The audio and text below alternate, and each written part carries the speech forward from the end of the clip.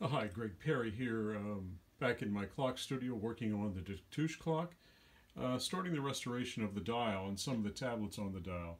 And the first tablet we're addressing right now is the Boss with C Detouche of Paris on it.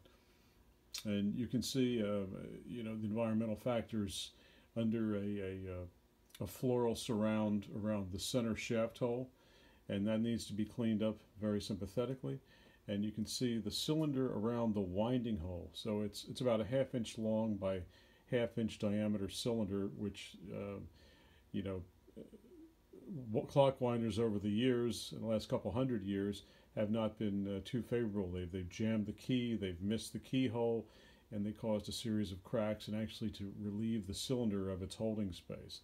So using conservation adhesive, we attached it, and then actually putting a very low melt white enamel, back in around the base, and it tended to flow on an angle around the base. So it went into the kiln at a very low level heat and came out, and I think we're in good shape. Now we're going to start cleaning up the balance of the Detouche Boss. Okay, so here we are from Perry Studio, and we'll catch you next time.